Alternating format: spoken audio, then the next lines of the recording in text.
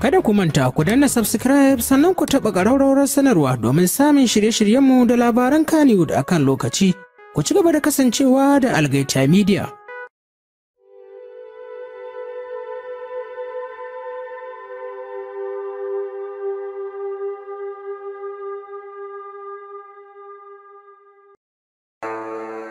Jama'a assalamu alaikum.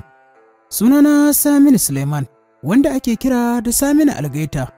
Yau ma dai ni ne zan ci gaba da kasancewa tare da ku, inda zan karanto mana littafi mai suna son zuciya bacinta. Littafin shahararriyar marubuciyar nan wato Siddiqa Habib Abba. Allah muna roƙonka inda muka saka wannan littafi ka ba mu ikon gamawa lafiya. Ku ci gaba da kasancewa da Algaita Media.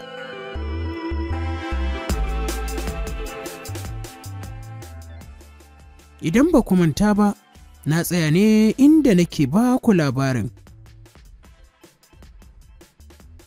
A kodayaushe idan suka yi waya da mutanen gida sai su ji muryarsa ba kamar yadda suka saba jin muryarsa ba. Idan suka tambaye shi sai ya ce musu karatu ne kawai, kansa ne ya ɗau zafi. Kasancewar yana dab da gama makaranta, kuma dama aski idan ya zo gaban goshi ya fi zafi. A can kuwa ɓangaren gidan Uncle Marwan, shirye-shirye sun yi nisa. Akan suna so su kawo Sadiq ziyara, sannan kuma su taho masa da Affan saboda tsananin begen da Sadiq yake yi wa Affan. Sai dai kash ya rage saura kwana biyu su taho, Sadiq ya kamu da zazzabi da ciwon kai. Dama kasancewar tun bai fi shekara 4 a duniya ba ya kamu da ciwon typhoid.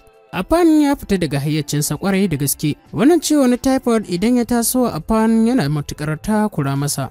Sau da yawa sai ya kwanta a wani babban asibiti na Indiyawa inda ake kulawa da lafiyarsa. To daga nan ne muka tsaya, yanzu kuma insha Allahu za mu ci gaba.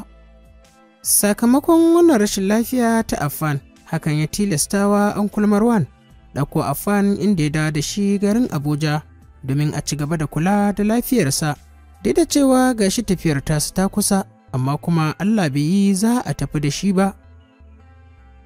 Sai dai hakan ya sa jikin Uncle Marwan ya yi sanyi, domin kuwa Uncle Marwan yana ta tunanin yadda zai gaya wa Sadiq kan cewa ba za a zo da Affan ba sakamakon typhoid ɗinsa da ya tashi. Wannan dalili ne ya sa Anti Halima da kanta da ta ɗauki waya domin ta kirawo Sadiq ta gaya masa cewa ba za a samu zuwa da Affan ba sakamakon an gaya masa cewa za a zo da shi, yana ta famar murna. Ko da Anti Halima ta kira wannan lamba ta Sadiq sai ta ji wayar ta ƙi shiga. Abin ya yi matuƙar ba ta mamaki. Sakamakon ba su saba jin irin wannan ba. Ba su taɓa kiran wayar Sadiq suka ji ba ta shiga ba.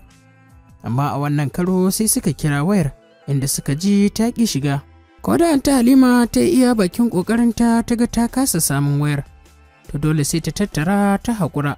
Shi kuwa Uncle Marwan bai ma gwada ba, domin kuwa yana fargabar irin halin da Sadiq zai shiga idan ya ji wannan labari.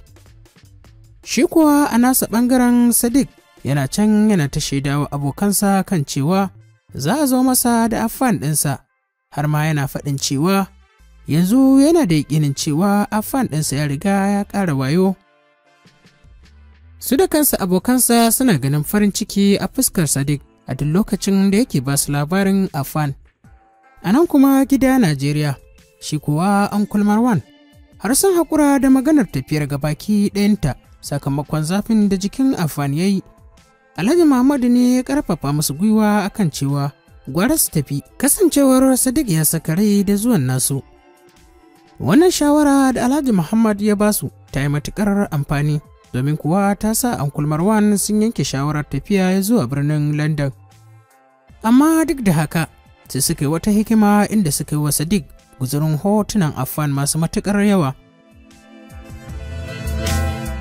Kasancewar Sadiq bai taɓa ganin ko da hoton Affan ba, sakamakon dokar da mahaifinsa ya kafa a cikin gidan kan cewa kada a tura wa Sadiq hoton kowa na gidan, domin hakan zai iya sa shi tunanin gida ya hana shi yin karatu.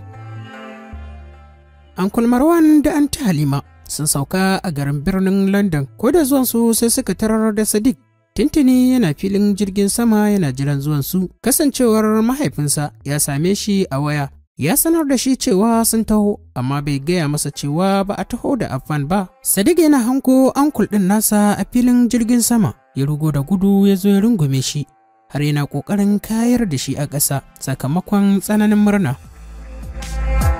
Ita ma anta Halima bakinta tamkar gonar auduga, ta kasa rufe shi saboda tsabar farin ciki da fara'a.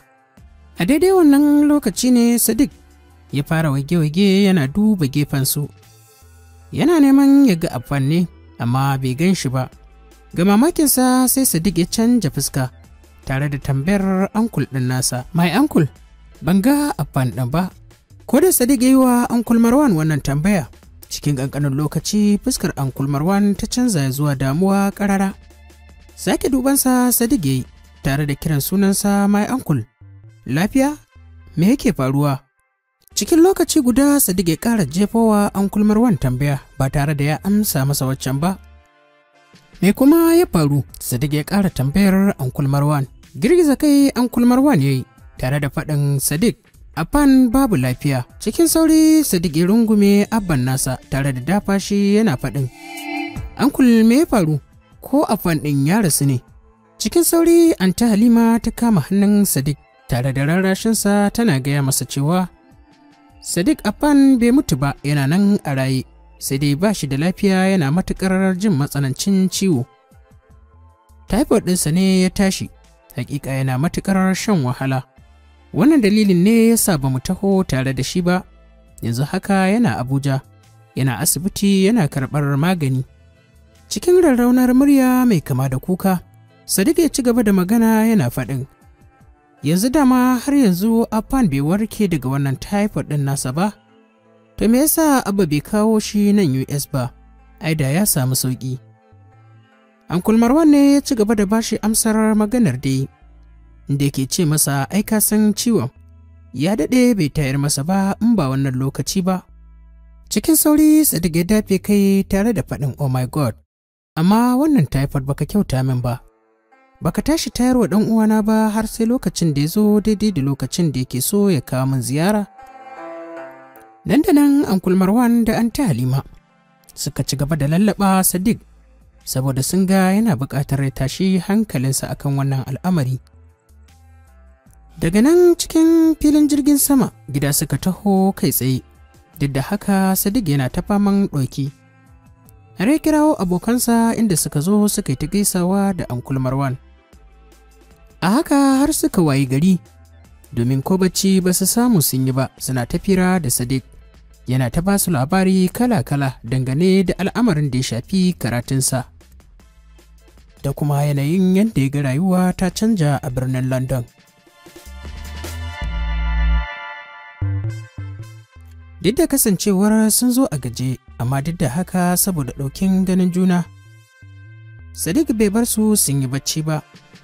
Kasancewar dama tun da suka zo gidan suka yi waya da Alhaji Muhammad da kuma Hajiya Zara suka shaida musu cewa sun sauka lafiya. Suka kuma tambaye su dangane da maganar jikin Affan, da suka shaida musu cewa jikinsa ya samu sauƙi, ya warware sosai, tamkar ma bai yi zazzaɓi ba. Domin a yanzu haka babu zazzaɓi a jikinsa. Har ma Alhaji Muhammad yana tsokanar Sadiq cewa dama Affan kamar jira yake yi sa ankul su tafi. Suna tafiya gaba ɗayansa, jikinsa ya warware, gashi nan ya koma garau kamar bai taɓa yin ciwon ba. Alhaji Muhammad ya sake tambayar Sadiq da cewa shin ko Affan ɗin baya son ganin ka ne? Dukansu suka ƙyalƙyale da dariya. A daidai wannan lokaci ne anta Halima ta buɗe jakarta inda ta fito da tilin tsarabar da ta yi wa Sadiq. Tsaraba ce mai tarin yawa ta kayan abinci na gargajiya, wadda suka haɗar da garin kunu, garin ɗan wake da dai sauransu. Sadiq ya karɓa ya yi matuƙar jin daɗi, yana ta murna kasancewar dama ya yi kewar irin waɗannan abincin na gida. Shi ma Ankul Marwan ya ɗauko tasa jakar, inda ya buɗe ya fito da Sadiq tsarabar da ya masa, tattalin hotunan Affan. Cikin sauri Sadiq ya karɓa yana ta dubawa, tare da murna da shauƙi ke kallon hotunan yana ta tsalle. Sannan daga bisani ne Sadiq ya juya ya dubi Ankul Marwan tare da anta Halima, da ya ci gaba da magana cikin murna da shauƙi yake faɗi. Gaskiya Affan ya girma, kalli yadda ya ƙara yin kyau sosai, tamkar ba shi ba. Duban Anta Halima ya yi yana magana da yake ce mata, dibi ma hancin da ake yi masa tsiya ya fito, kalli yadda ya ƙara kyau, hancin nasa ba kamar yadda yake a baya ba. Shi kuwa Uncle Marwan tsayawa kawai ya yi yana kallon Sadiq tare da mamakin yadda aka yi yaran suka shaƙu da junansu. Duk da cewa akwai tazara mai yawa tsakaninsu, amma yana mamakin yadda suke son junansu. Wannan tazara da take tsakaninsu, amma duk da haka ba ta hana su zumunci ba. Ci gaba da magana zancen zuci yake cewa har a zuciyarsa, Allah na gode maka inda ka haɗa kan waɗannan yara. Sannan daga bisani Uncle Marwan ya lumfasa tare da ci gaba da magana yana tsokanar Sadiq. Ce masa yake yi, ai Affan ɗin ma ya fi ka hanci yanzu, da na ji kana cewa hancinsa ya fito ba kamar a baya ba. Anta Halima ce ta carab ta ci gaba da magana inda ta kalli Uncle Marwan. Ta ce masa, ah haba hubbi. Ai wallahi da tsohuwar zuma ake magani, domin kuwa tun kafin mu sami Affan, Sadiq muka fara samu. Cikin murna Sadiq ya dubi Anta Halima tare da faɗin yes my auntie. Shi yasa nake matuƙar son ki wallahi. Dan kina bala'in yi na fa. Nan da nan dukkaninsu suka kyalkyale da dariya ga baki ɗaya. Haka dai suka wuni ana ta fira cikin fara'a, ana ta wasa da dariya har garin Allah ya ƙara wayewa. Washe gari da safe sun zauna suna karin kumallo.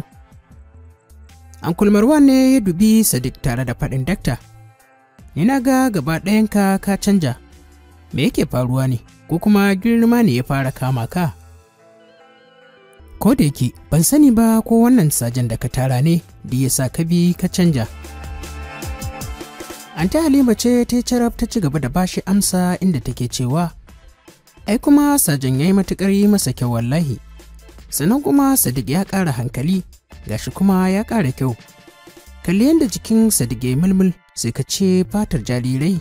Sadiq ya dubi fatar jikin nasa tare da bata amsa inda yake cewa, ai anti a haka ma na canja, na yi baƙi ba kamar a baya ba saboda wahalar karatu, yanzu bani da sukuni sosai kamar da. A daidai wannan lokaci ne Uncle Marwan ya dakatar da cin abincinsa inda ya dubi Sadiq a natse. Ci gaba da magana yana ce masa, gaskiya fa, ni ma na ga a kwanakin baya ka fi haske, da muka zo na ga kai baki kuma ka rame. Sadiq ko wani abu ne yake damun ka? To jama'a, duka kuma anan za mu dakata, sai kuma idan Allah ya kai mu jibi inda za ku ji mu ɗauke da cigaban wannan labari. Ku ci gaba da kasancewa da Algaita Media. Muna ƙara roƙonku da ku yi mana sharing da liking da kuma comment. Hakan zai ba mu ƙarfin gwiwar ci gaba da kawo wannan labari, wannan kuma shine zai kawo ci gaban wannan tasha tamu. Mun gode da goyon bayan da kuke bamu.